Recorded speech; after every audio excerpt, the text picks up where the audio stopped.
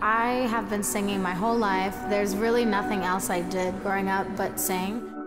A lot of people were telling me, hey, you're never gonna make it. It's like 1 in a billion. It felt like my last shot. And the rest is history.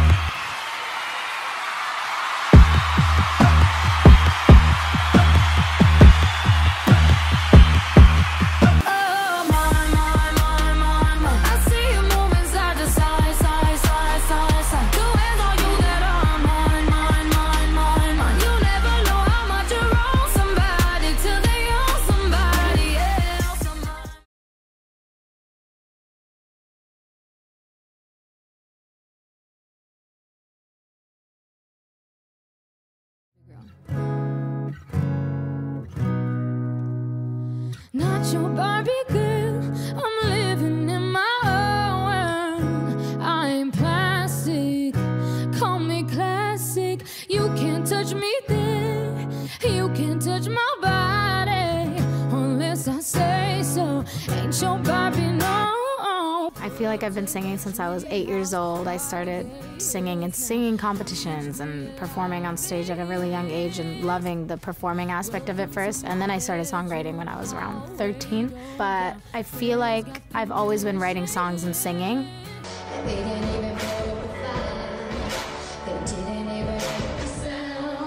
My parents have always been really supportive of me, probably the most supportive. They came out to California with me when I was 14. My mom was like, let's homeschool and focus on your music for a year. We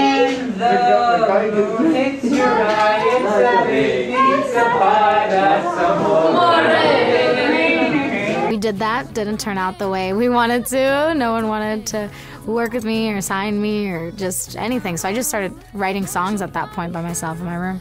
And then we moved back east as a family, tried high school for a year, went back to homeschooling. It was like, I felt like I didn't fit in anywhere. When I started putting out music for real, like online, it was on SoundCloud. And then I started working with a producer named Circuit. That kind of took me under his wings and was like, you know, letting me write about what I want to write about and letting me be myself for the first time in the studio. So that was really fun. And we put out a song called Anyone But You on SoundCloud, and it was nuts.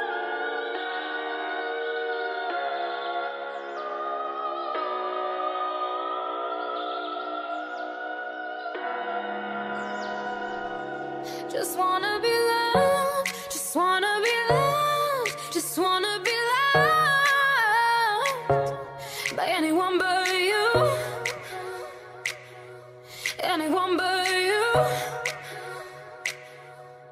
I started getting offers from record labels like, oh, we want to sign you, and it was just like kind of like kismet almost. Everything I've manifested before then kind of exploded with this song. You call me baby. First heard Ava's music, I was immediately intrigued. I was like, wow, who's this? Her personality is so, you know, infectious, and like she just has that star quality to her that, you know, I couldn't deny. So I was like, music's great, she's cool, let's do this. Biggest inspirations were all the big vocalists of the 90s and early 2000s I gravitated towards because I liked to perform. Performing was really the only thing I knew. Madonna, Gwen Stefani, Fergie, Britney, Christina, Whitney, Mariah. Just wanna be loved, just wanna be loved, just wanna be loved by anyone but you, anyone but you.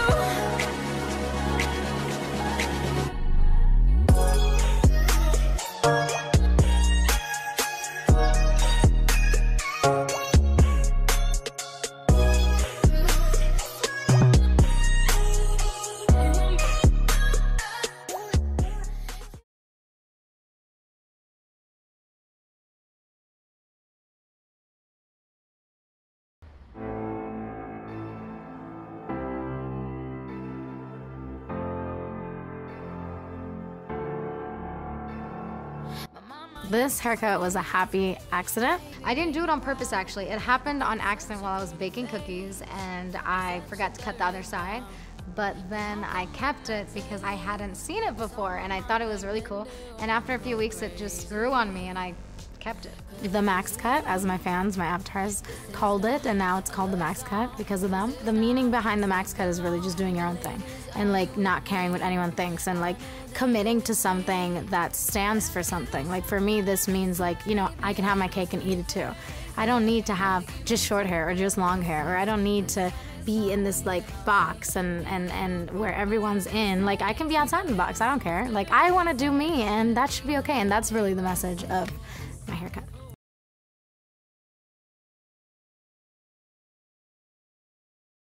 So Tuesday the 22nd was Avatar Day. I put a poll up on my story, and I asked my fans if they wanted to be called avatars or aviators or anything else, and they picked avatars. I love my avatars so, so much, and I hope they know that. I know that they are strong, passionate, hilarious, independent, soulful, like all of those in one bucket.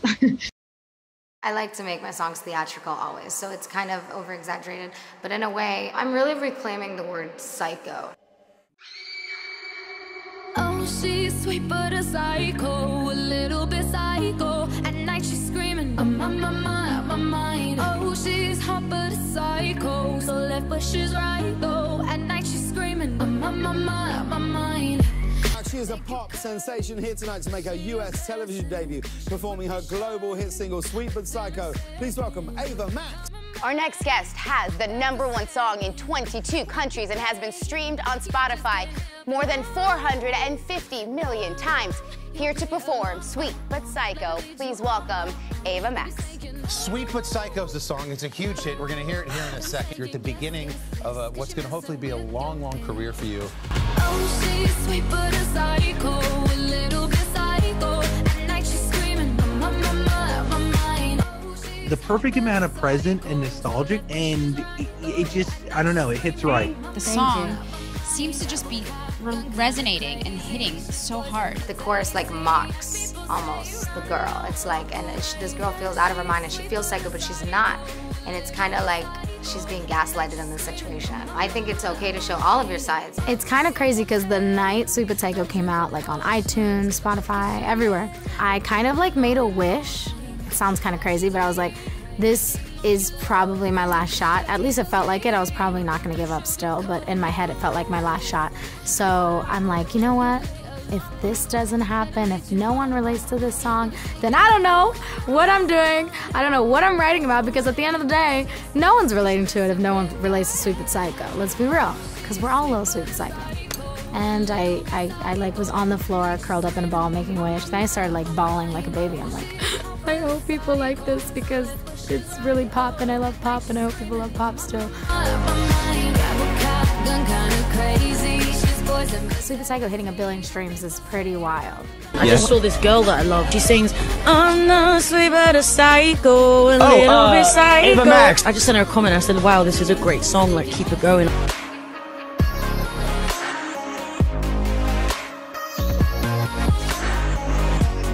Just like me.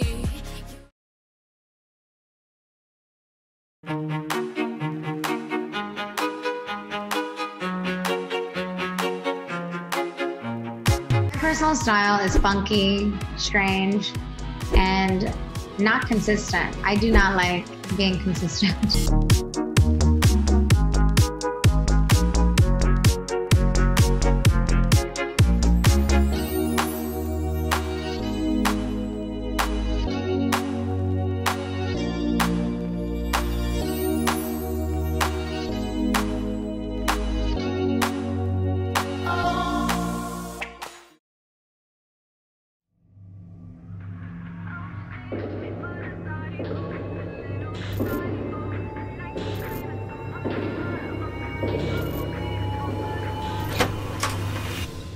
Here with her song, So Am I, Ava Max. This song is really about, it's like about one specific thing, just loving yourself and like embracing all your differences and embracing being different. And I always say this because I hate people who like compare everybody on social media. And that's why I started the social media challenge, So Am I challenge, where everyone's writing So Am I on their hands and telling everyone why they're different, because everybody's different. And I think when we compare, it kind of hurts the soul, and I don't think it's healthy. And that's the main meaning behind the song and the message I'm trying to spread. Crazy underneath this, underneath this. Do you ever feel like a misfit? Everything inside you is dark and twisted. Oh, but it's okay to be different, 'cause baby, so am I. So am I. So am I.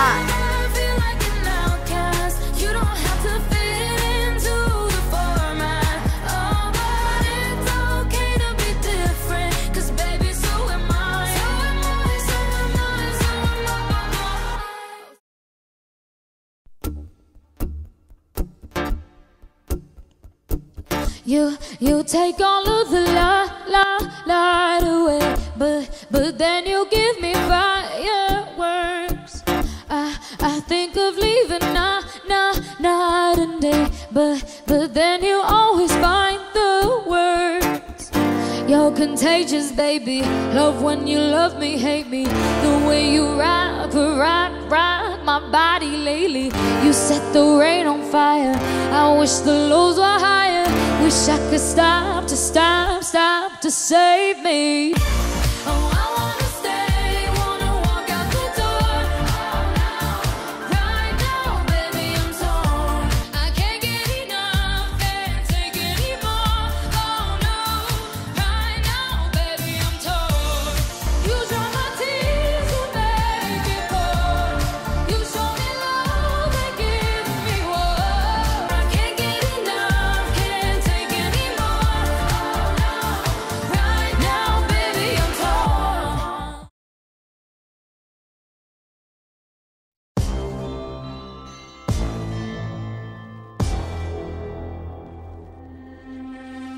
It feels insane having a fan base everywhere, to know that my music reaches places that I've never even been to. So it's super rewarding, and I feel super grateful for that. The craziest thing about being successful is the attention, especially in music and red carpets and all that. It's just so many cameras, and it's like, I definitely, in my head, did not sign up for that. And I was, you know, making music for so long and performing. But I definitely feel like I'm getting used to the attention, because it's not something I seek. Thank you so much.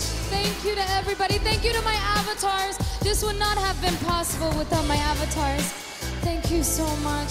Thank you to my management, Full Stop, my label, Atlantic Records and APG, for always believing in me from the very first moment we met.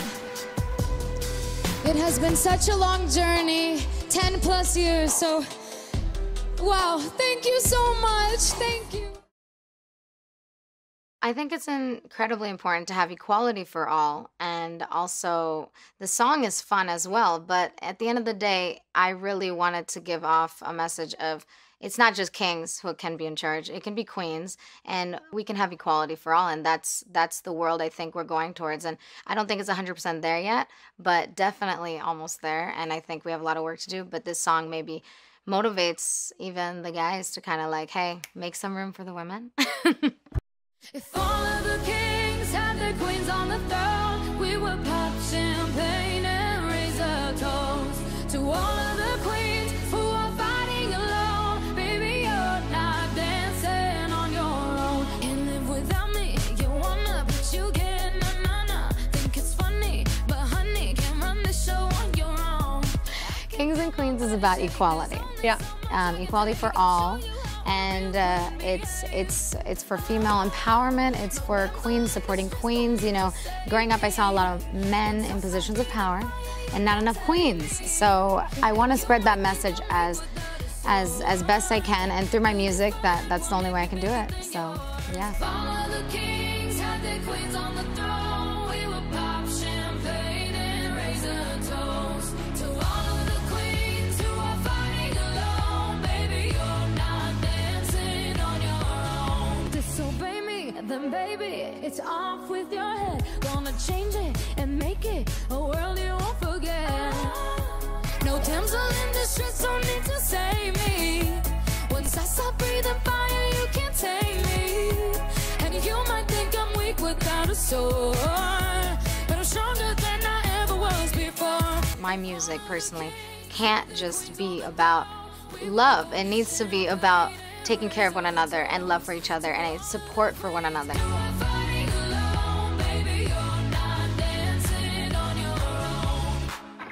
Empowering record. Beautiful. Kings and Queens, that's fantastic. Ava Max is really good at just making good, old-fashioned bops. Now I hear sounds in the hallway, rocking chairs are moving on their own. I'm falling for you, so much so that it's freaking me out. So much so that it's freaking me out. So much so that it's freaking me.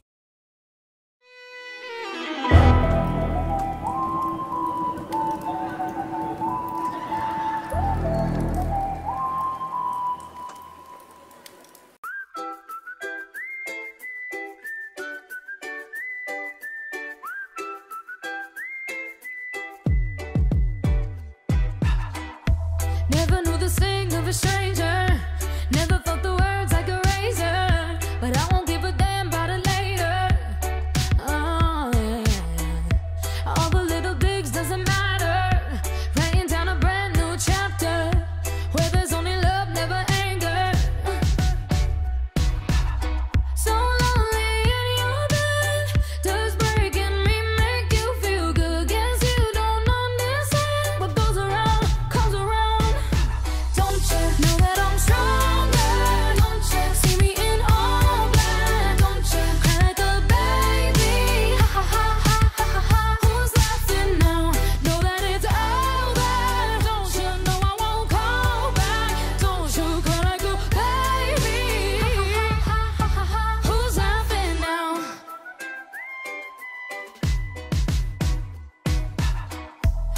Who's Laughing Now is about seeing the light at the end of the tunnel and knowing you are stronger and better than your obstacles. Bye. Push me to the edge.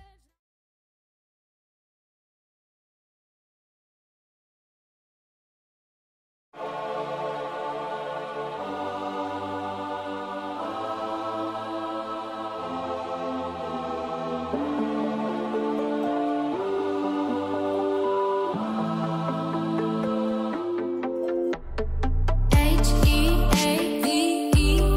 Heaven and hell is about all the emotions we go through in life. It's the ups and downs, the yin, the yang. I feel like my whole life is driven by duality. Like, do I date this guy or do I not? Like, you know, there's always an angel and a devil on my shoulder talking to me.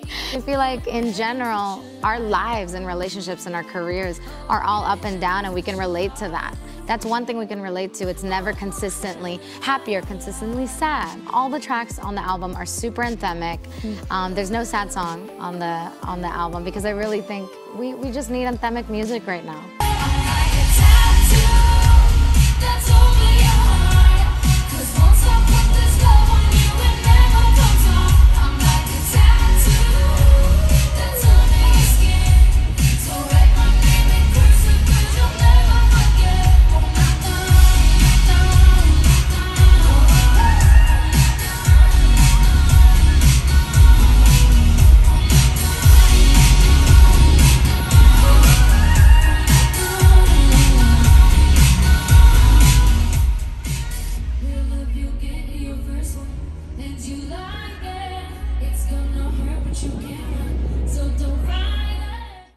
How come it's taken this long to get to album release stage? Was the pandemic a big part of that? Pandemic was a big part of it. Being on tour last year, not being able to do certain music videos and photo shoots and visuals I had in mind. And, you know, because the album was done late last year pretty much. So we were going to release it earlier this year. But the pandemic happened, and I think none of us could ever see something like that ever coming here, and it did. And and we're dealing with it. But I think also music is medicine, so I couldn't hold it any longer. I wanted people to have it, and I feel like it's a new normal now we're living in, so it just makes sense now instead of earlier this year.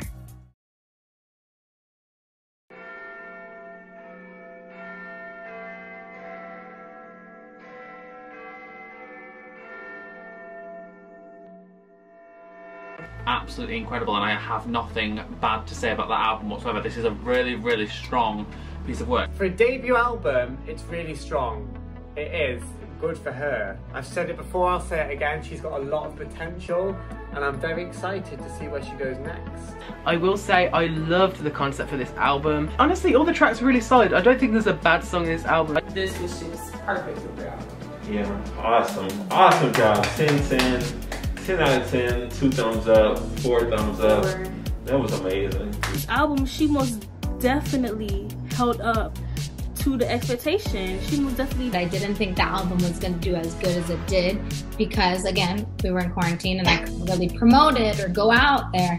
But the fans were there. The fans stood up and they're like, hey, we're listening to this even in quarantine. And I was like, okay. And the streams proved. Billions. Yeah, I don't even know. I'm in shock, and to this day, I still can't believe that happened.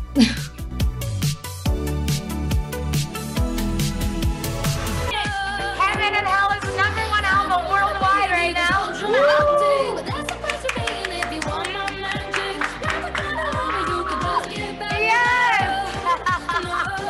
That's crazy.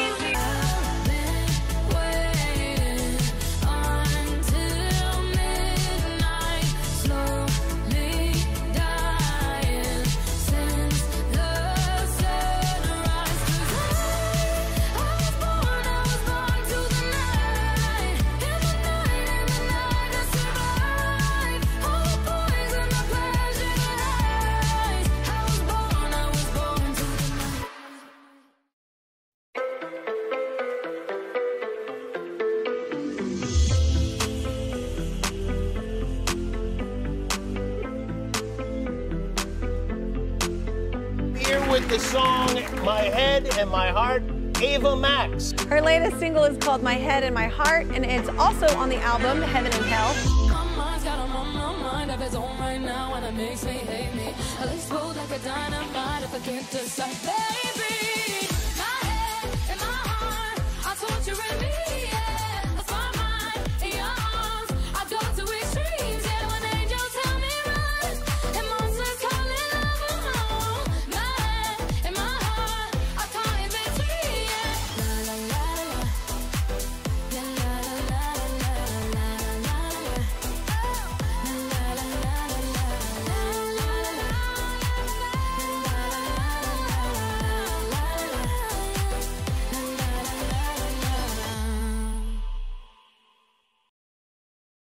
Growing up, I was very insecure, and of course, like every teenager, you need to figure out who you are.